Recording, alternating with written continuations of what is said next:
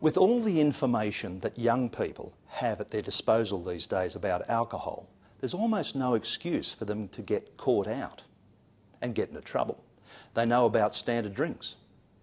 They know about the dangers of alcohol, and they've heard plenty of strategies how to get themselves out of trouble.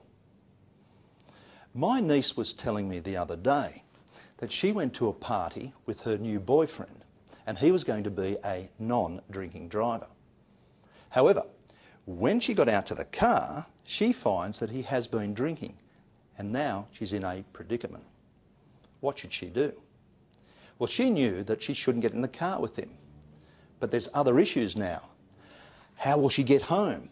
And what about the fact that he's got other friends who it looks like they're getting in the car with him? They seem to be happy. In fact, they're egging her on to hop in. Now, at school, she most certainly didn't learn those skills, how to deal with a drunk driver, especially when there's other people egging her on to hop in. And now it's after midnight and she is expected home. This is where I come in.